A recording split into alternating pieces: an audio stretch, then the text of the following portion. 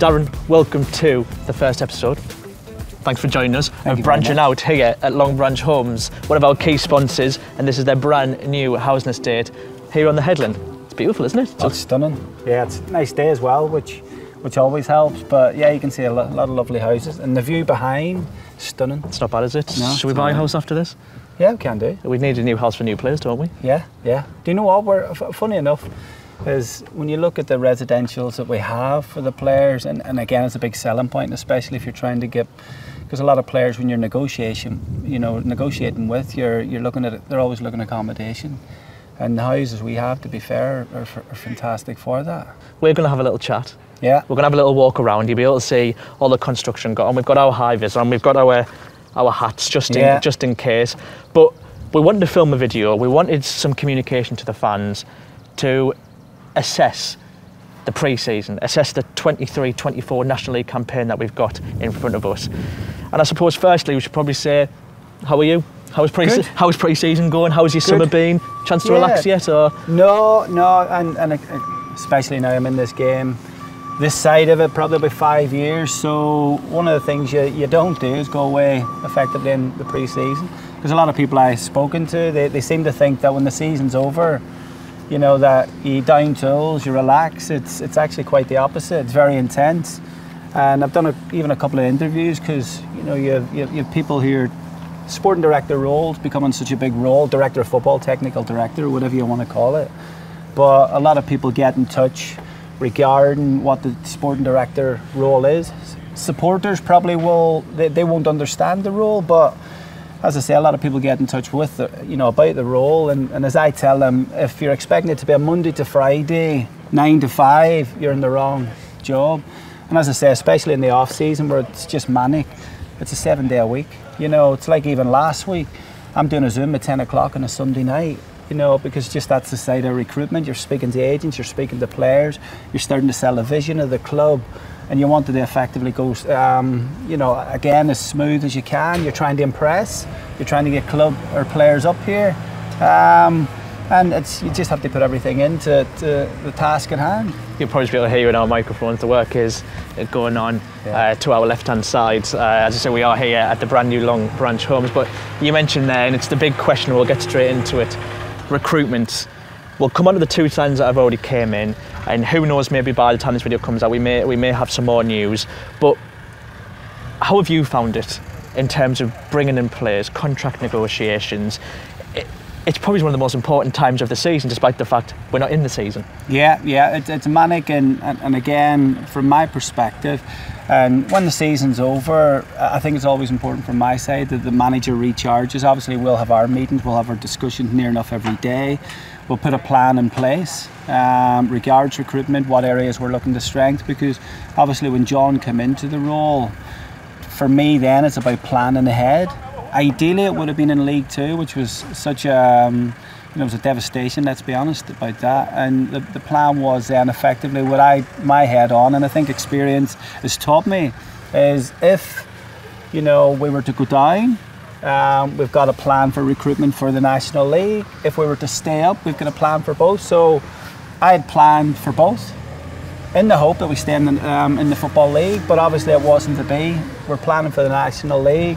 So in regards to that, it's been, as I say, 7 days flat out trying to get it. You're always trying to get ahead of the game. You're trying to, as I said before, I'm on a Zoom at 10 o'clock at night. You're hoping these little things make a difference, impress the agents, impress the player, but you're willing to jump on a Zoom at 10 o'clock on a Sunday night to try and get us to your club. I'll do whatever it takes, because what we want to try and do is bounce back up, and I think we have to throw everything to that. The thing about it is, it's not a quick fix. There's a structure that I've put in place in regards to trying to recruit, trying to get the players that are effectively going to take us back to the Football League. Within that, there's going to be slowness in the fact that the quality of player that we're looking for, they're going to have options. I'd be actually quite shocked if we were speaking to a player and they didn't have options. Then you sort of think, are they good enough? Because you're the only club in for them. And rest assured, every agent we've spoken to, every player that we've spoken to, they've had a number of options. So yeah, there's many challenges that come with that. It can be quite time consuming. I'm one of those. I like to get on with things. You know, speak to the manager every day. In regards to players, we bounce off each other, because bear in mind, you probably, and over the 5 years, probably even longer than that, they've built up agents. You're speaking to near enough everyone over the course of 8-12 weeks, even before that, because you want to make sure you recruit right, you want to get the positions right, you want to get strong recruitment, and the fact that we want to get back to the Football League, and we're hoping, and when it comes to it, that it's something that we can be up there, thereabouts. You talk about that plan, trying to sell the football club, trying to sell the culture of this football club. It may be fair in saying this club has really not had an identity since it got into the Football League a couple of years ago. But how big and important is it when you're selling this stuff? Is that the manager that you've got is John Askey, who we could see, despite the disappointment, that he's going to create an identity for Hartlepool United and a way of playing, a style of playing, in a way that he wants his players to be. No, you know what? I'd actually counteract that in a way. I think, and again, to give you a deeper understanding of it, I think myself, along with the board, have got to create that identity. I come into the club, I'll be honest, there was nothing. There was absolutely nothing there. You know, you talk about the identity, you talk about a philosophy, a vision, all that type of thing. There was nothing there. And I don't think, to be honest with you, it can ever be a case that the manager implements that.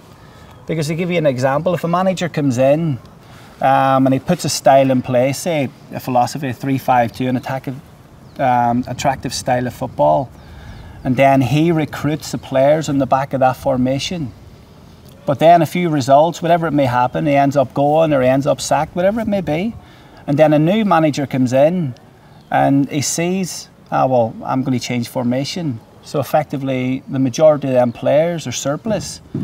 You know, then you're going to be paying out money after money after money. So what I've done previously was I've created that identity, created a philosophy. That's a club philosophy, a club style of play. So when the recruitment process goes through with the manager, so if you're sitting down, this is our style of play, this is how we look to play. Not just one formation. You know, you'll have a couple of formations, maybe a 3-5-2 or a 4-3-3, for example. At least then, you know, you're sitting down and there's the clarity around that, right? This is our style of play. We want you to do it. Principles might be different within that, but it means then, effectively, when they come in and they adhere to that, and it's clear in terms of how we're going to play, it means then players are going to be recruited on the back of that style of play, so that when a manager moves on to maybe better things, or a manager's maybe results aren't working and he's sacked, whatever it may be, at least then the next person that comes in, it's all there in place. Do you think that was missing from our previous recruitment? Yeah. I mean, we got relegated, that's the facts, and you know, you can say whether it was the staff, but the players, you know, and everyone in the club will hold their hands up and say the players weren't good enough, the team wasn't good enough, the squad wasn't good enough. Is that the mistakes that were made in that previous recruitment, that maybe players were just signed for the sake of signing rather than saying this guy will keep us up, this guy fits into our philosophy? Yeah, I don't, again, from that side of it, you know, I don't want to put blame to anything that's gone on before or anything like that, but especially these roles of the sporting director, director of football, whatever you want to call it, their task is to implement all this to make the club more stable. I can only go from my honest experience of coming in. When I came in, there was nothing. And that's me being brutally honest about that. You know, you've a chairman at the top of it who's been massively supported, who's funded it, who's been absolutely brilliant. And the things I've seen, again, I'll be straight with you, I'm an outsider. You know, I'm coming in because I want the football club to get back in the league. You know, all the supporters I've met, I've always said this, and even in the interviews I've done before, the passionate supporters up north, up this way. I've been to a number of games at Hartlepool before with previous clubs, and I've seen the place bouncing. It's been intimidating. It's a place that you didn't want to come. I just think in recent times as such, that's maybe eased off a bit. It hasn't been. But the thing about it is everybody behind the scenes has been putting in all the work to make sure, you know, that we can effectively get back up to the Football League, or effectively, if we're in the Football League, we can stay there and really kick on. When you came in as an outsider, I know you said, you know, there wasn't really a philosophy there, and that's something that you wanted to bring in. What was one of the key things that you noticed about Hartlepool United when you first came in? Because it's evident to see the fan base is there, through thick and thin. But when you came in and you're the guy who's not just working with the playing staff, you're also working with the office staff. You're working from everybody all the way up from the manager all the way down to the cleaner. You know every single person. What's some of the big things that you noticed about this club, whether it was the things that we're successful at and we do well at, or things that may have, you know, been a reason for our relegation? Yeah, well, again, as I say, I can only go from when I've come in. But bear in mind, I've done a lot of due diligence into the role. When I spoke to the club about coming to the role, I've done a lot of due diligence into it, into the area. I think that's key, because and that's where it plays a big part in recruitment. You know, recruitment is such a big thing. And yeah, you can look at the technical, the tactical, but it's even one of the things I've had to develop is a player recruitment, the Hartlepool player, as I call it. What does it look like? And one of the things, the key traits you've got to do is link into the local community. And when I mean link into the local community, is the hard working local area. And that's the least that the fans will demand on a Saturday or a Tuesday. They've got to be, when you cross that white line, you've got to give 100%. That's the sort of linking it into the local community. And then we look at the technical, the tactical. Obviously there's the formation. So our formation, 3-5-2 or a 4-3-3, is what the players that fit into that, you know, which I think is very important. But when I first came in, there was none of that in place. Nobody could present me anything with it. I look at the office staff, absolutely brilliant. Absolutely brilliant. That's all there. That side of it, it was fine. But as I say, the football side needed a lot of work. And that's not nobody's fault, but again, it goes back to what we were saying, is managers will come and go, and the philosophies that they have in their mind and things like that, that'll go with them. And then it's up to the next manager to come in and almost have that inconsistency and that unstableness, because if they come in and they're successful, they go and everything goes with them.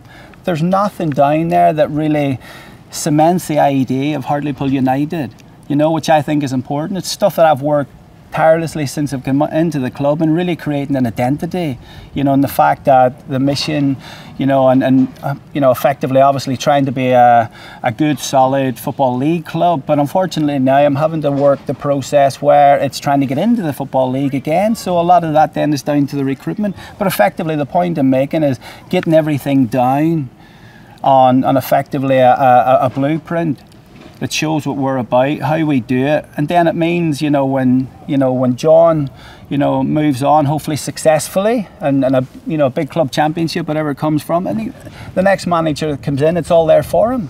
It's almost starting again, isn't it, in terms of the blueprint and trying to create that philosophy, as you mentioned. But recruitment right now, you said you wanted to talk straight. You wanted to be truthful with the fans. Yeah, 100%. I suppose over the years, and way before the current chairman, previous chairmans, when times haven't been going so well, fans will always get frustrated when players aren't coming in. You could probably say it's still quite early stages of the window in terms of, you know, pre-season doesn't start for a couple of weeks yet. I think currently we've got 17 players if you include the new 2 in the squad. But, you know, years on years we do tend to hear the same things of, you know, look, we're biding our time, we're looking for the right players. Players don't really want to move to Hartlepool, players don't want to move to the North East, players are happier in London. We can't compete with other clubs financially, especially in the Football League and the huge teams that are in this league as well. You know, there's a long way to go, especially in this window. But what are some of the factors that you would want to tell to the fans that goes into this recruitment? Because, you know, a lot of the things that when fans complain, they are true. It is hard to sign players, and you're not just going to sign anybody, as you mentioned. But, you know, what are the certain things that go into looking for players? And I can guarantee you'll probably tell me there's players that we've already missed out on, and nothing to do with ourselves, but just because. I think it was some of it, if we're being brutally honest. You know, there's factors of all sorts that, you know, that they don't want to come, probably because of, you're looking at maybe players in the Midlands or the South or whatever. Some players don't want to come up here. That's the brutal honesty of it. And that's why I say you'll go on the Zoom. The ideal scenario for me is, what I want to do is, you know, I really professionalise the whole thing. But from a recruitment aspect of things, and for me, it's got to be, money's a big factor in everything, but I want to twist that in its head. It's got to be about ambition, and we got to show that ambition, you know. So for me, it's about ambition. Then we can talk the money side of it. But ideally, for me, it's about the ideal scenario from a recruitment perspective, and we had done this, and I've always previously done it as well. You'll maybe go and pick a player up from the airport, you go and pick them up from the train station, and show them around the area. Because it might be that sort of, you know, Hartlepool, it's far up there, it's this, it's that.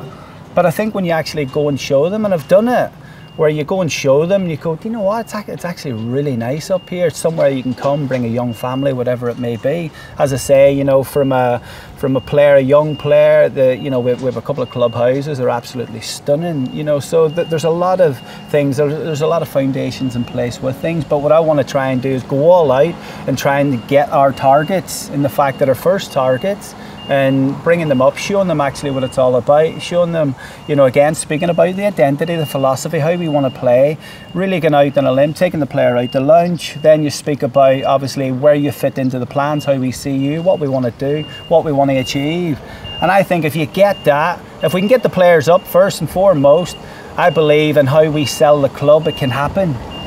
You know, the big challenge is always getting them there, but you know, bear in mind, because we're National League as well, and trust me, this has happened with the majority of the players that we have identified, is they're Football League players.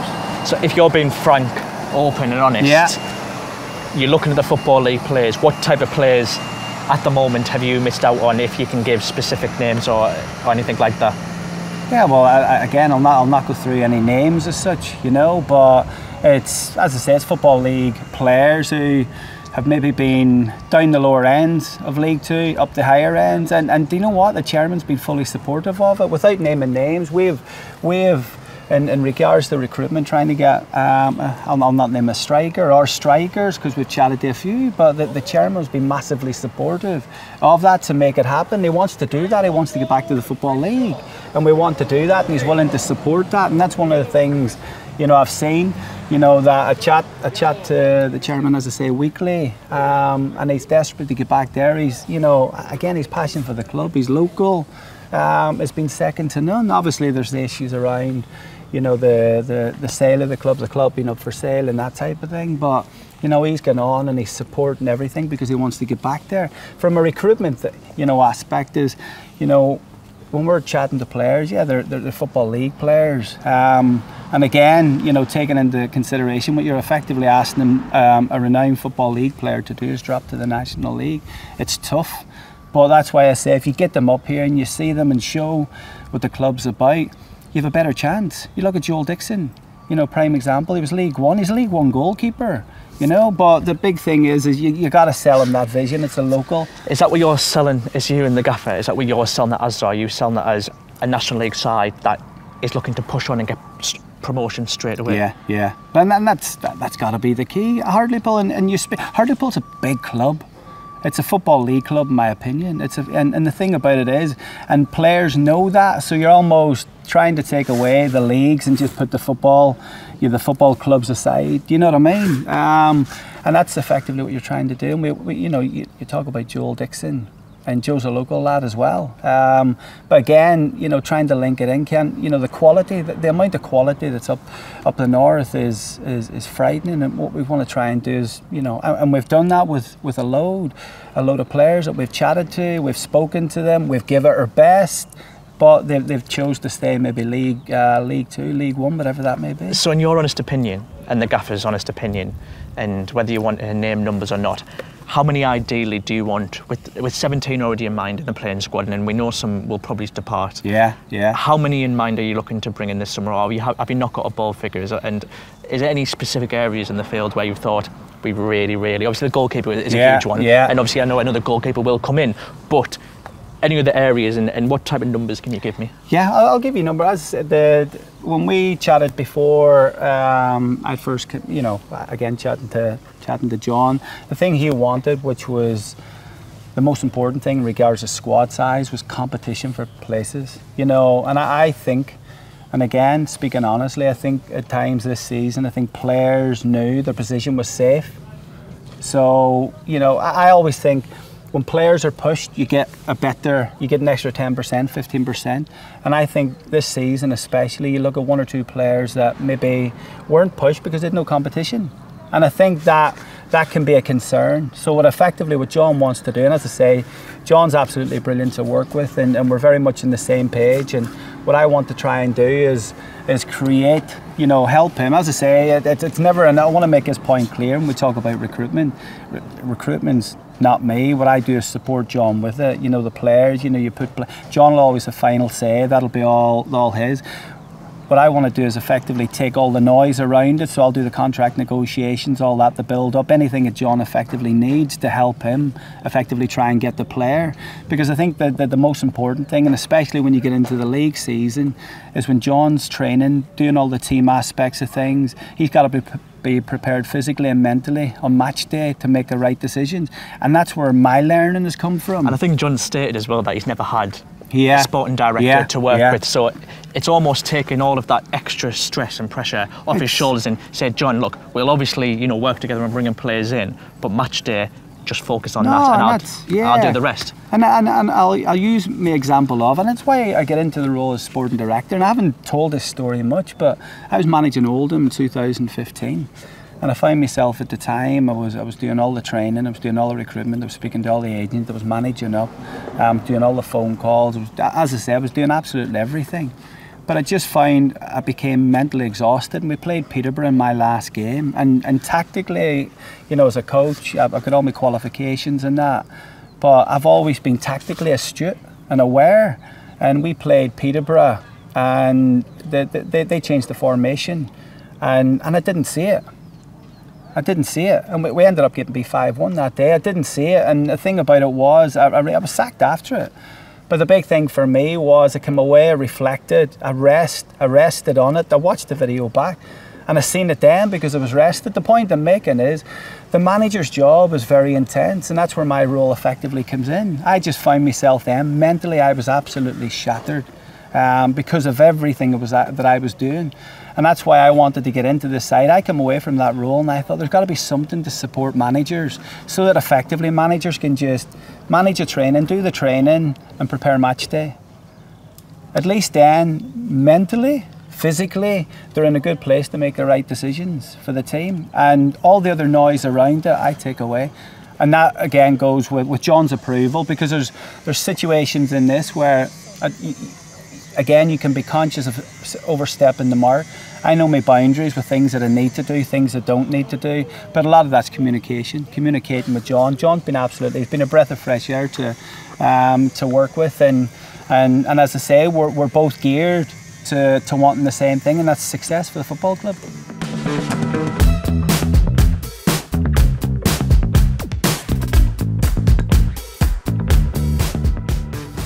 Talk about attracting players. I think we'll just come down and show them this, won't we? Stunning.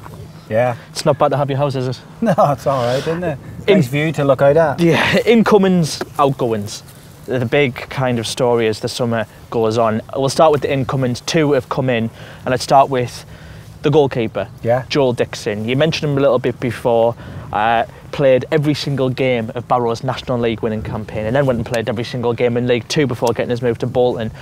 We needed a keeper.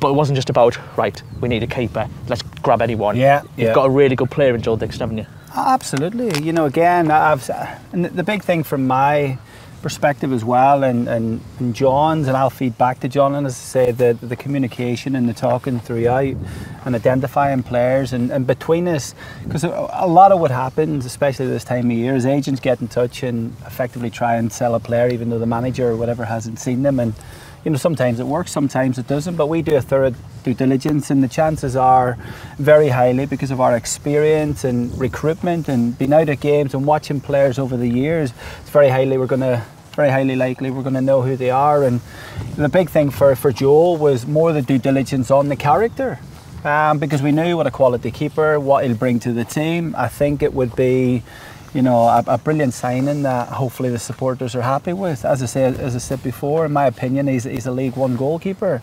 You know, I think you've seen that in the past. You know, the experience he has of getting out of this league as well, which is very important. You know, for us, we want to try and bounce back as quick as we can. And I thought he'd be absolutely brilliant. And as you've seen with last season, you know, the keeper situation was a bit sort of hit and miss. You had Ben, who's another fantastic keeper, and obviously we get Jacob on loan. But what we want to effectively do is have 2 keepers in the building who can push each other.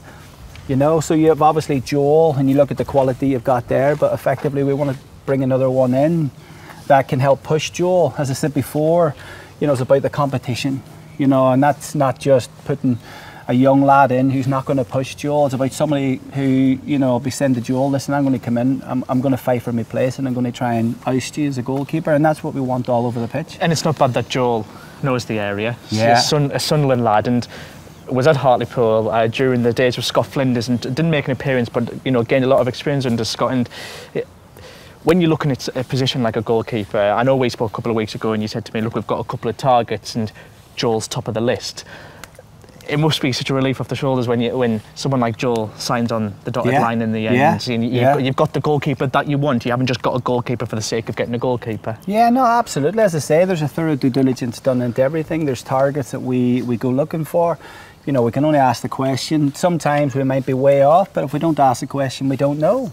And we've done this through, when I first came into the role, it all started then in trying to implement a strategy. You know, one of the strategies that sort of put in place was regarding local players.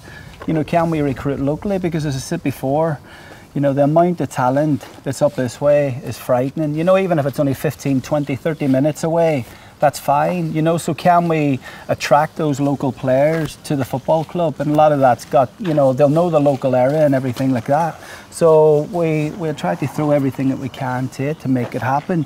And with Joel, obviously they went through the process. I think we spoke to the agent. These agents have been absolutely fantastic, very supportive of it as well at SMI. And I think that helped the process as well.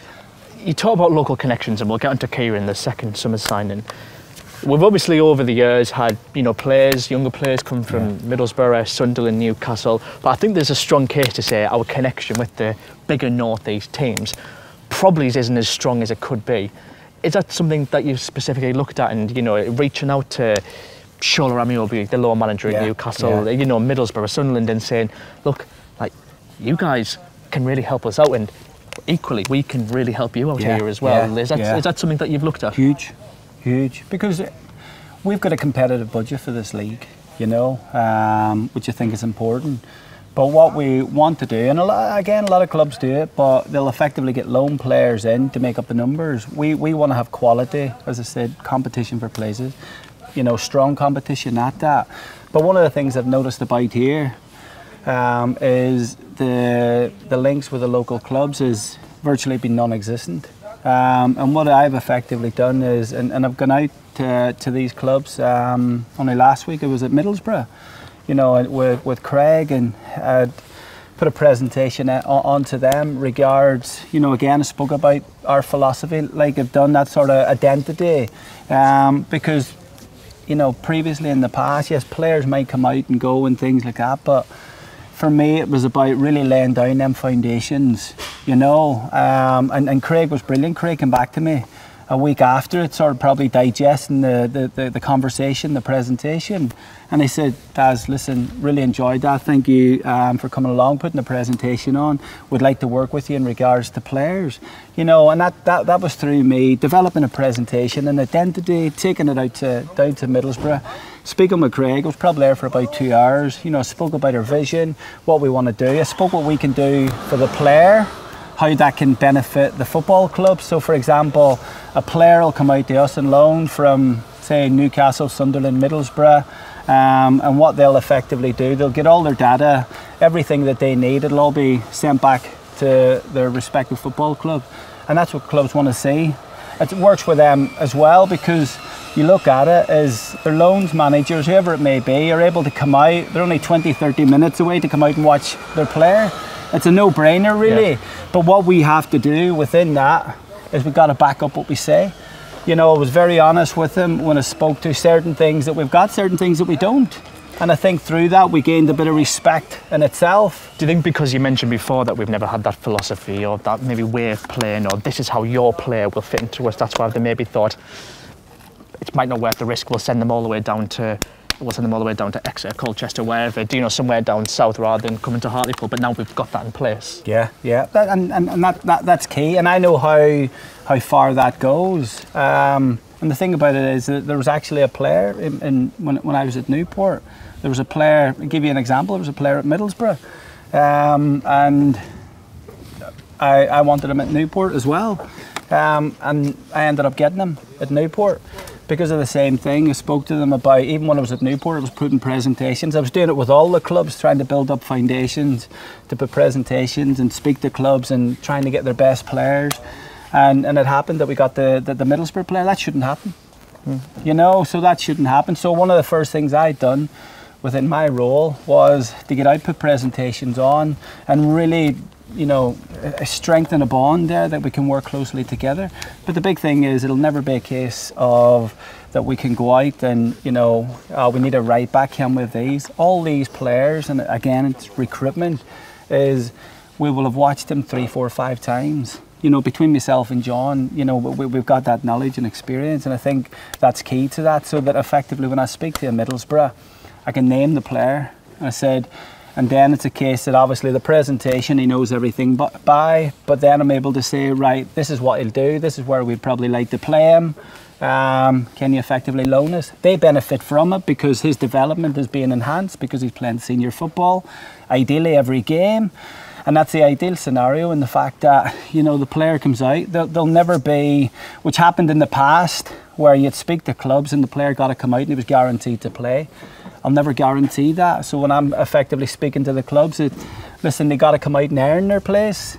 If they get in the team, it's up to them to stay in.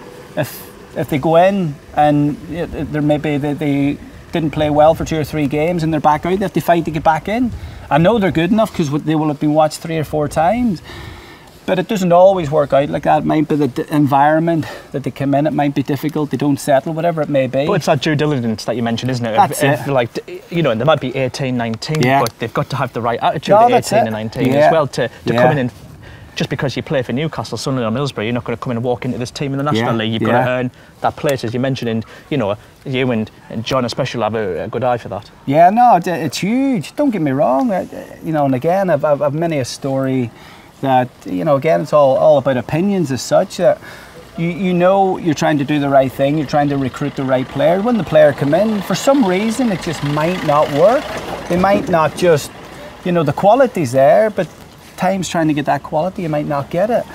Don't get me wrong, the percentage is a lot higher that'll be successful. You know, and even look at, you know, cases even at Newport, where we brought Finn Azaz in from Aston Villa. You know, Finn, first couple of games or whatever he was in, he was out. And then new manager come in and he played near enough every game, and he got Young Player of the Year in League 2. You know, and I think, again, it's due diligence is done into every player, because recruitment, especially at this level, you know, where there's not a lot of money, you got to put your due diligence into the recruitment to try and get it right as best you can. Second summer signing was Kieran Burton. Yeah. Left back, left centre back, defender, versatile, left footed, young lad, comes from Scarborough Athletic, highly rated, a couple of teams after him. We were his move. I think if you were frank and you were honest and you asked a lot of Hartlepool fans before his move, who's Kieran Burton, they probably might not be able to tell you who he was. But as I said, very highly rated, and we had a fight in our hands to get him. But tell us a little bit about Kieran. Yeah, again, to give you a sort of backstory to that, recruitment's always, you know, even the unknowns in non-league. But I look at even when I brought Ben Godfrey to York City. You know, don't get me wrong, it was only an academy player, but it was a case that, as even as I seen in Ben, I see the same thing in Kieran. You know, I went out to watch them a number of times. You know, I've seen his quality, I've seen his attributes, I see what he saw, what he can bring to the team. By no means the finished article. So I think it's important that the supporters, you know, understand that and to give him time. You know, he's still a player who is very much developing, but the attributes that he's got in there, he's very good 1v1 defending, very good, as I say, aerially. He's about 6'2", and quick. You know, key attributes to be a top defender.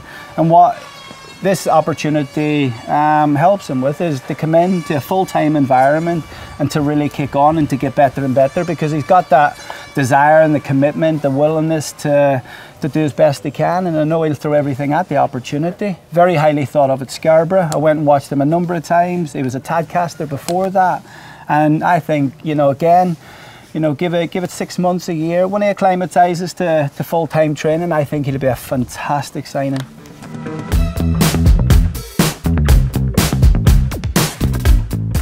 Outgoings. retain list obviously came out. You obviously got to take your time with stuff like that, because you've got to figure out who you want next season, who wants to stay next season. We'll talk about some of the big ones, and obviously I know you'll always be frank and honest with us, and with how those situations went. We'll start with Jamie Sterry. Great player, everyone knows that. Loyal servant, you know, was huge in that promotion season, showed his quality in League 2 as well, and recently signed at Doncaster. But just talk us through the talks with Jamie Sterry. Again, and I know talks had went on sort of before my time regarding Jamie. Obviously the club wanted to keep Jamie. I think a lot of this as well, again, I can't speak for Jamie. It might have been a different scenario if we had stayed in the Football League. I don't know. But effectively, when it came to, you know, the news, obviously we were going to be relegated, I think maybe his mind was made up there, and you can't fault a lad if it's, ideally, you know, an ideal scenario where you sort of stayed to take us back up. But, you know, an opportunity to stay in the Football League was probably too good an opportunity for him to turn down. So you have to respect that. You know, he's been a good loyal servant to the football club, and we wish him well. And obviously you have the like of Ben Killip. You know, again, I've seen Ben play even when Hartlepool were in the National League previously, and I thought he was fantastic. He was a big part of the success and the journey then. I think many will probably remember his final game for Hartlepool very fondly. It's against Stockport. Not just a penalty save, but the one under the crossbar. You can name so many, and you know, whether you want to say that was him putting himself in the shop window, whether that was him just going out with a bit of pride. Another one who, you know, will be remembered fondly for his work during our promotion, and I think in his early days obviously came under a lot of criticism. But what was the kind of conversations with Ben Killip? Because he, you know, despite losing his place to under Askey to Jakob, it was probably someone that you would have kept a hold of if you could. Do you know what? The mutual conversation was best for both.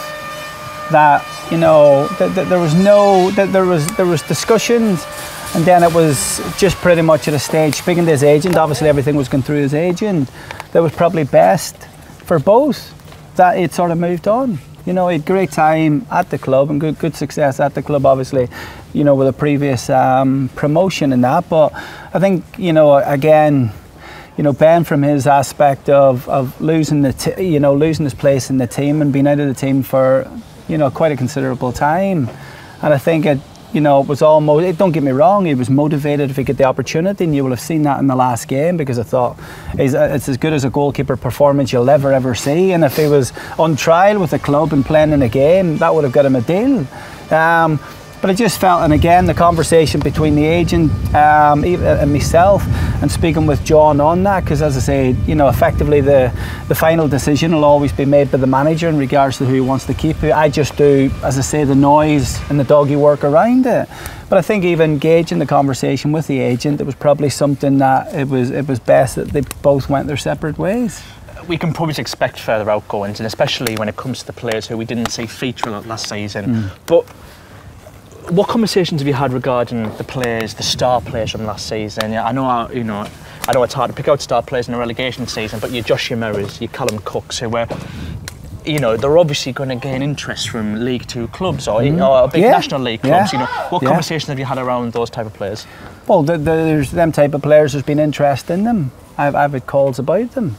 But, and again, I think it shows the ambition, and hopefully the supporters, you know, see that. It'd be probably easy, like most clubs do, because bear in mind, when you get relegated to the National League, there's a big loss that comes with that, a big loss.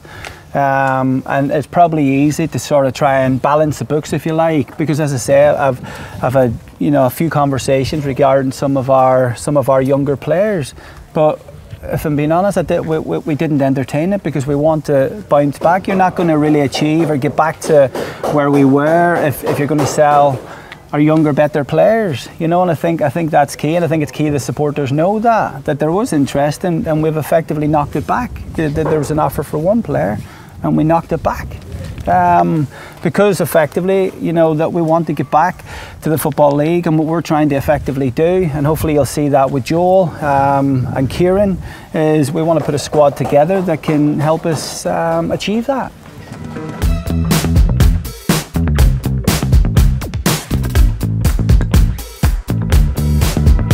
Current squads, you look at the return list, you look at what we put out a couple of weeks ago. I said 17, I think, is currently on the books at the moment, obviously with expected outgoings, more incomings to happen. Do you see strength in this current squad that we've got? And you might look at the core, you might look at from you and Murray, who obviously improved massively towards back end of the season, Tom Crawford, Ollie Finney, Josh Yamera up front, Joe Gray. Have you enjoyed discussing the current squad as it is? Yeah. You know, what's your thoughts? In depth, you know, as the point I made before as well, it's important there's competitions. And again, the big thing is having a strong spine. You know, so it's trying to recruit in the key areas. Because the big thing is as we know in the National League, it's going to be a tough season. You know, there's going to be a lot of, you know, sort of Tuesday, Saturday games, and it's important that we've got a strong squad to do that. That's why I say recruitment's got to be right, and that'll include, you know, loan signings, permanent signings, and that, and effectively the players that, you know, can hopefully take us to the next level. I think we put on the returns as well, obviously, people that were triggered contract extension. One of them was homegrown Matty Dolan, who you obviously know really well. One of them was Edon Pruitt, who joined from Brentford, had a lot of, you know, key performances. Another one was Mohamed Sylla, and I think it's important to mention, you would have seen it across social media yourself, especially when John Askey, you know, was happy to say at the press, some players decided we didn't have the correct mindset towards the end of the season. I think a lot of people would have said, Mohamed Sylla will never play for this football club again. But we've triggered his extension. He's a Hartlepool United player. What was the reasoning behind that? Well, there's many, because it was dealing with it. And the thing about is Mo had an option in his contract that we activated. I made Mo, and it wasn't long after I came in, because Mo started to play and his performances were excellent.